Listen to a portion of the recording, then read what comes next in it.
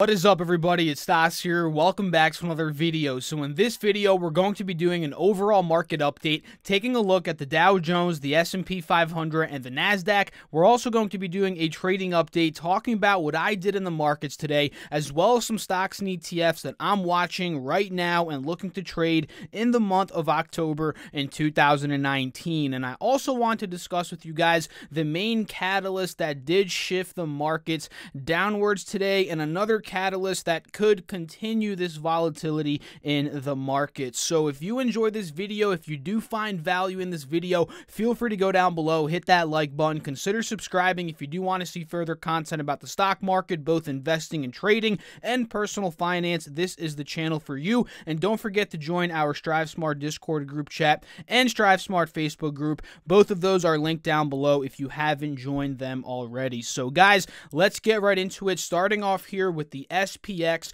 the S&P 500, the 500 largest publicly traded U.S. companies. We had a pretty bad day. You can say this was an abysmal day in the markets. The S&P down $45, down 1.56, nearly 1.6%. You guys can see we smashed through that 2920 level of support. We were holding above it yesterday. It was looking all dandy, but we gapped down aggressively today. We broke that, and now it seems like we're heading down to the support at around 2880. And if we zoom in a bit here, guys, on the 20-day 1 hour, you can see we're in a straight downtrend right now, right? Lower highs. We're in the process of making a lower low. If we get below 2855, that lower low will be made. The downtrend will be continuing at that point, right? We're seeing a bearish cross here, the 50 SMA crossing below the 180 SMA. If we go to the 1 day, 1 minute,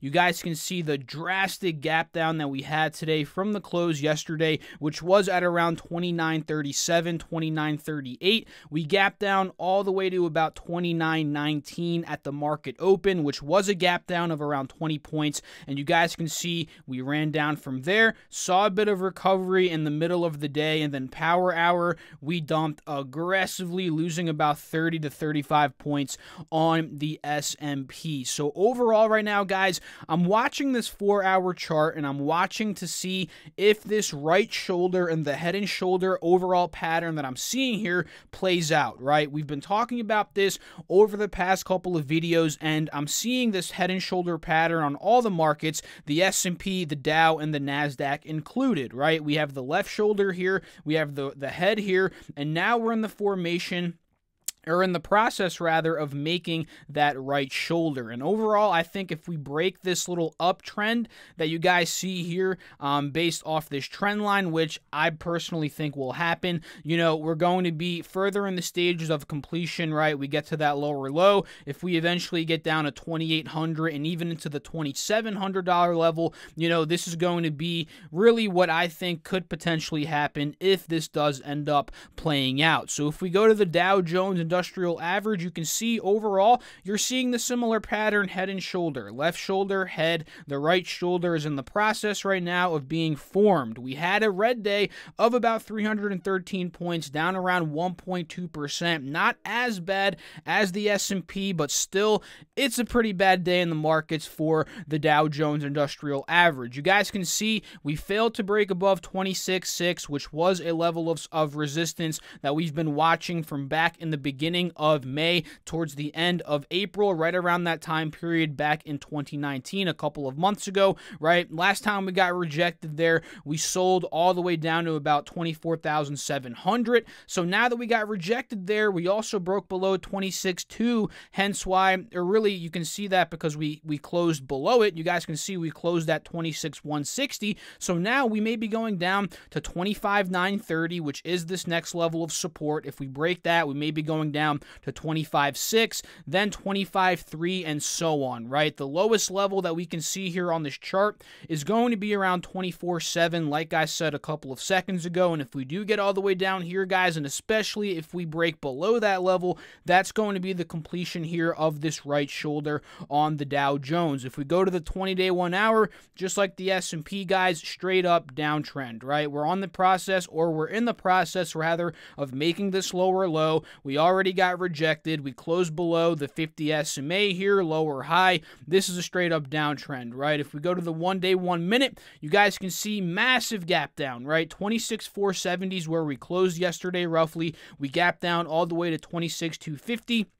Bottomed out a little bit below that resistance at around 26.1, or rather 26.2. We broke above 26.2, holding it as a support again. We failed to hold it as a support literally within the last 20 minutes of the market, hence why we closed below it. Going to the NASDAQ, guys, right now it's up $4.75, but that is the future. It did not close green today. That is a fact. I'm pulling up my Yahoo Finance app very quickly, guys. The NASDAQ did the worst today in terms of a percentage basis, down 1.7%, down 132 points here on the day. Pretty bad day in terms of the NASDAQ. You guys can see on the 1 day, 1 minute, straight downtrend, right? 77.80s where we peaked. 2 a.m. Eastern Standard Time in terms of the future. We downtrended all the way to the market open. We had that little rally in the middle of the day, right? Really didn't do much because we dumped from there, breaking below moving average support levels and closing at a lower low at around 76.13 here. If we zoom it out a bit, 20-day, 1 hour, you guys can see we're trending under moving averages as well in the process of making this lower low, especially if we break the support of 75.80, which if we zoom out a bit to the 184-hour chart, you can see that is a very prominent level of support where we held multiple times over the past couple of weeks and over the past couple of months, as you guys can see back during this time period right here in the April to May month. So I think, you know, if we do end up breaking below 75.80, 74.50 is the next target, as well as 72.50 is the lowest target that we are seeing here. Well, actually, the lowest target would be around $7,000 if we do get this low in the NASDAQ, and if that does end up happening, that's going to be pretty ugly. And I talked about this in my previous video, one of my previous videos, that my trend line prediction on the NQ here came to life pretty much, right? These are trend lines that I drew out a couple of weeks ago, and I always talk about on this channel how it's super important to draw trend lines in your charts, right? Draw supports, draw resistances, draw uptrends, downtrends, channels, whatever it may be, right? Predict what the markets could potentially do. This helps you in identifying patterns and thus trading in the stock market. So I drew this out to kind of give myself a visualization of what could potentially happen, and it came to life. We went down to about 75.80. We held that level of support. We got very oversold at that point. We popped up. We got rejected right around 77.20 to around 77.70, which you can see is what I drew out based on this trend line. We needed that breather a little bit, and now we're starting to dump again as I have drawn by this trend line. So this is looking like it's playing out, guys, and again, if we dump, that's going to be the right shoulder of the NASDAQ being completed. So let me know down below in the comments, what are your thoughts on the markets right now? What are your thoughts on this trade meeting that is going down on Thursday in Washington? This is going to be massive. In my opinion, it's going to either rock the markets to the downside, which I think is more likely, or let's say things go well, which again, I don't think that's the likely option, but let's say things go well. This can also bring the markets up a lot, right? So I'm pulling up some notes I have here on my phone as to why these markets aggressively dumped. So let me pull this up. Concerns over U.S.-China trade tensions have re-escalated throughout the week. Before the State Department's travel ban announcement, which if you don't know, I'm actually going to read this to you now, there was a travel ban announcement on Chinese officials tied to alleged human rights abuses in China's, I'm not even going to try and pronounce this, but it's Xinjiang. Let's just put it like that. I don't know how to say that word, but if you guys know what I'm talking about, you guys know what I'm talking about. Stocks immediately fell following the news from the State Department. Just prior, stocks had pared some losses after Federal Reserve Chairman Jerome Powell said in a speech the central bank was set to resume growth of its balance sheet soon amid recent volatility in overnight repurchase market rates. Again, the travel ban, we just talked about that. The Trump administration added 8 Chinese companies and 20 Chinese public security bureaus to the U.S. blacklist over allegations that the organizations were involved in human rights abuses, again, in China's, that word that I can't pronounce, region. So this is what dropped the markets today. We got some tensions in, between the U.S. and China, like we have been over the past couple of weeks, over the past couple of months. And at this point, it's been around a year or two since things have been really escalating, right? So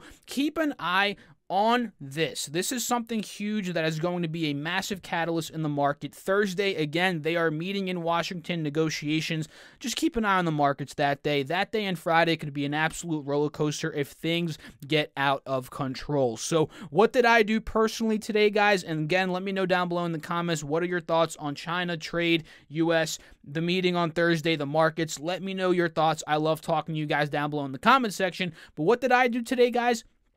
I played SQQQ. SQQQ, it's kind of a tie between TVIX and SQQQ at this point as to what I like trading more. I like to lean over to TVIX because it's pretty volatile and there's a lot of margin to be made, but I feel like SQQQ is a bit more stable. It's not as volatile, although it is a 3x leveraged ETF, but it's not as volatile as TVIX. But today was one of those days that I sided with SQQQ because I saw the pattern playing out on the NQ that I talked about, and I have illustrated here on these trend lines that I talked about a couple of minutes ago and in yesterday's video, right? So we popped up to this 180 SMA here, and like I have illustrated by this trend line, we dumped. And at this point, it was 5 a.m. The markets, or actually, was it 5 a.m.? Let me zoom in so I can show you guys exactly here. No, it was not 5 a.m. That's completely wrong. This was yesterday, actually.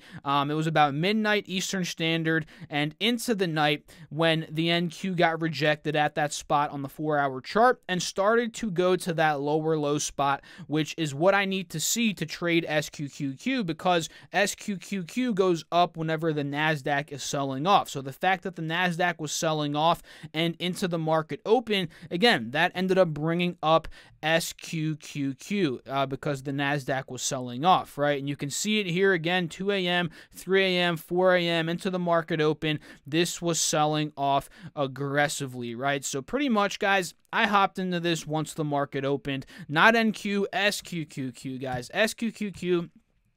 You guys know this one. It's a 3x leverage ETF. I talk about this a lot on the channel, right? So I pretty much got in on this initial run this morning. I got in off of this little pop on the 50 SMA. This was kind of a little scalp trade here. We saw how it was holding roughly the 50 SMA, yesterday into the close, pre-market, and all night the NQ was downtrending. And although you can't really see SQQQ, what it's doing until about 4 a.m., yep, you can see it here at 4 a.m., the fact that NQ was downtrending from 2 a.m., 3 a.m., 4 a.m., that gave me the notion that SQQQ would be uptrending on top of that 50 SMA. We got that, right? And once we got the pullback, it was like a launching pad, especially as the NASDAQ started to sell aggressively. So that was what I did today. Nothing crazy, right? I'll talk to you guys about a swing that I actually took a loss on here in a second, but got in on this pullback, right? 50 SMA pop here, 33.40, I think I got in, 33.43, rode it past the resistance. Not too crazy of a gain. It was around a 0.5, 0.6 gain on SQQQ. And honestly, today was one of those days, guys, that I left a lot on the table. If I were to just simply hold, relax on that initial position this morning, at around 33.40, whatever it was, I could have made a killing if I were to hold it for the rest of the day. But the thing is, hindsight is 20/20. Of course, I'm saying that now that the charts have played out, right? I'm obviously saying that now that the charts played out. But during this, it was overbought. We were getting to a point where, this was reaching a resistance from a couple of hours ago, and it was a wise idea to just sell out and take the profits, right? I trade on principles. I trade on a set of rules that I'm not going to break just because I think there's a lot more upside. And sure, I leave a lot of profit on the table that way, but I'm okay with that. So let's go to PG. This is one that I took a little loss on today. I got into this one Friday, and honestly, this was a mistake on my my part. I feel like I got in a bit too late on Friday. I jumped the gun on this one. If you guys can see, I think this is the Friday session. Yeah, because this is Monday. This is Tuesday. I got in at a pretty dumb spot, right? I didn't get in like on the bottom here on that 180 SMA hold on the 4-hour chart. That would have been wise, right? That would have been wise. I didn't get in there. Again, I got in as it got a bit more overextended. So I kind of got caught in a bull trap. This is me being honest. I got caught in a bull trap here. Now we're starting to see a dump and a retest on the 180 SMA. So the fact that we saw that, guys, the fact that we're seeing this dump, we didn't get the higher high, I decided to just cut my losses. I think it was around it was more than a 1% loss. I think it was like a close to a 1.2, 1.3% loss on PG here. My stop was initially 2%, but I figured just play it safe here. The talks are coming on Thursday. This can rock the markets. I'm just going to take a little loss. So PG didn't pan out. If we go to the 20-day 1 hour, you can see it's kind of a head and shoulder here, right? Left shoulder, head, right shoulder. Now we may be dumping. And again, if we get that dump, guys, that's going to be pretty negative on this 4-hour chart because over the past couple of months, this 180 SMA has been a strong level of support, and that would be a key technical break if we did break that in terms of Procter Gamble. So that's what I did today. Took a loss on PG. It's okay.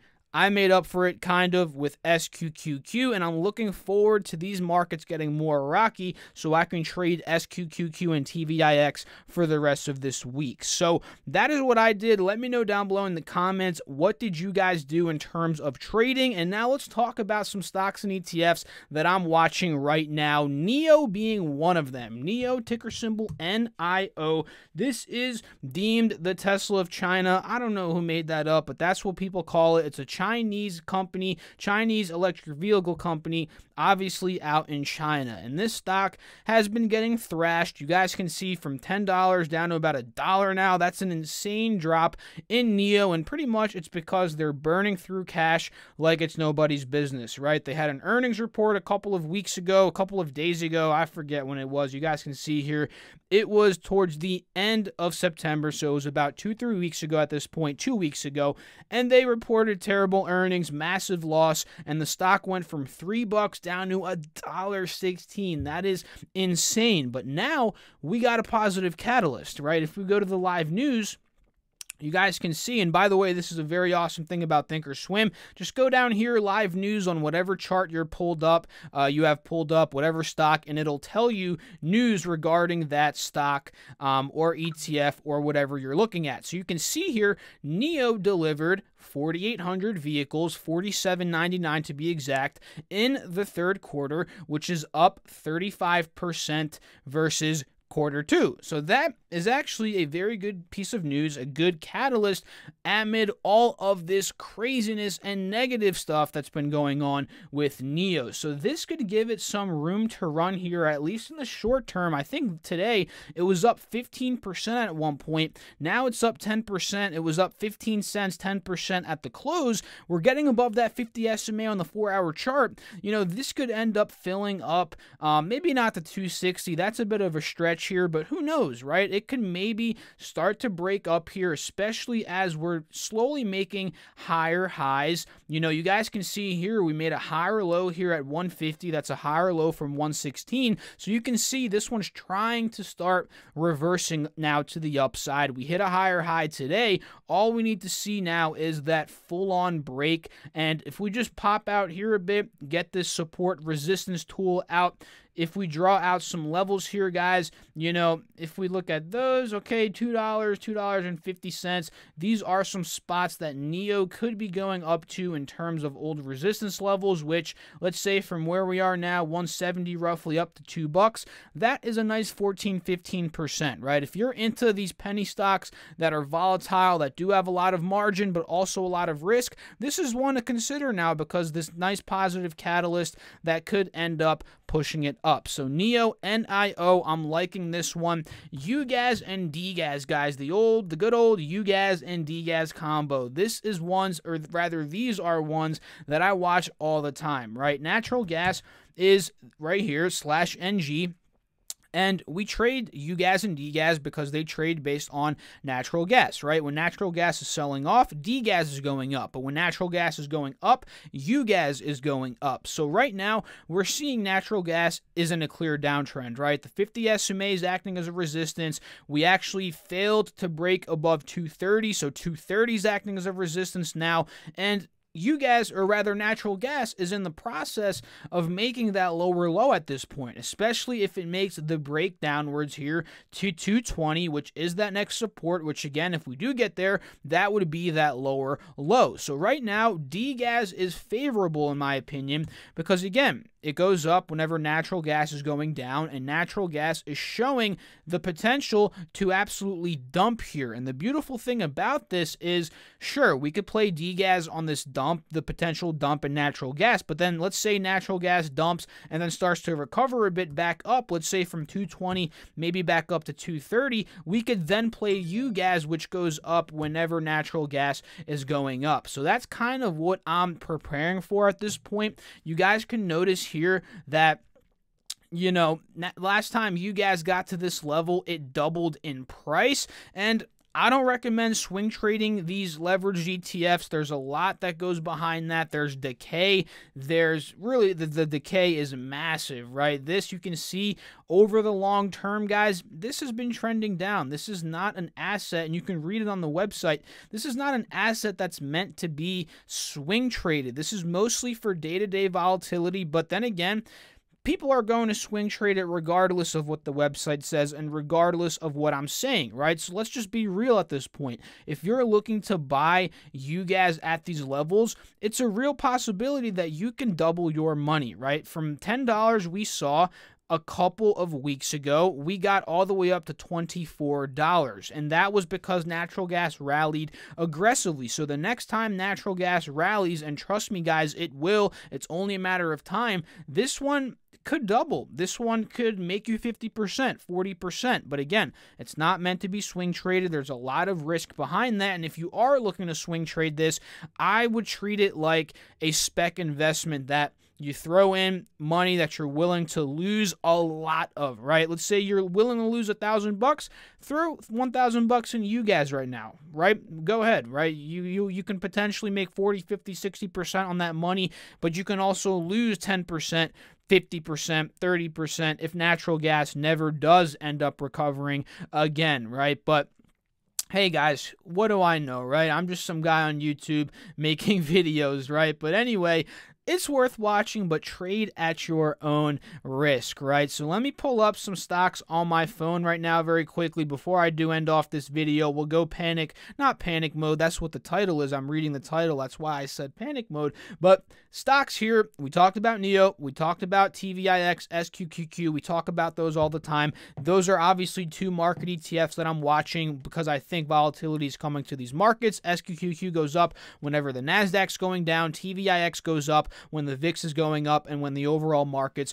are selling off, right? So those are two that I'm watching. In terms of stocks right now, I'm being very, very careful because I think there's some more downside to come. I think there's more selling to come, which is why I'm focusing on inverse ETFs, UGAZ, DGAZ, these market ETFs, and gold, right? Gold is 100% something that I'm watching here, right? We saw gold did pretty decent today, up 0.5%, up $8, but gold, it's on the verge of a breakout here, right? If it breaks above this 180 SMA, GDX is going to do quite well, which in turn will pop up JNUG, which goes up whenever GDX is going up at a 3x rate, right? This is a 3x leveraged ETF that I think is due for a huge rally if these markets dump and if people start flocking to gold, pushing the price of gold up. So that's just my honest thoughts here, guys, right? I'm not going to come on here saying that I'm swing trading stocks, saying that I think the markets are going to fly up at this point, because the truth is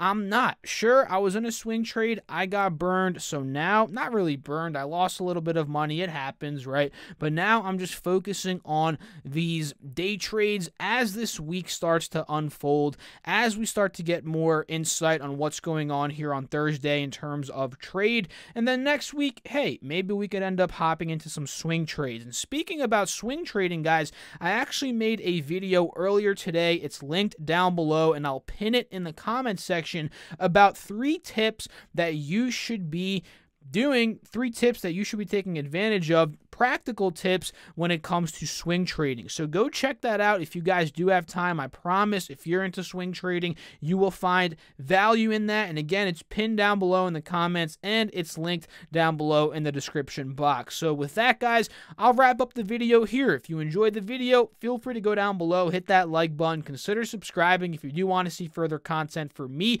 And don't be shy, join our Strive Smart Discord group chat, join our Strive Smart Facebook group, follow me on Instagram. I'm doing a giveaway there in a couple of weeks, and you don't want to miss out on that. All of the links are down below. So I'll catch you all in the next video. Thanks again for watching, especially if you stuck till the end. Why not drop a comment down below, stuck till the end, if you did stick to the end. I do appreciate you. And yeah, I'll catch you all in the next video. Peace out.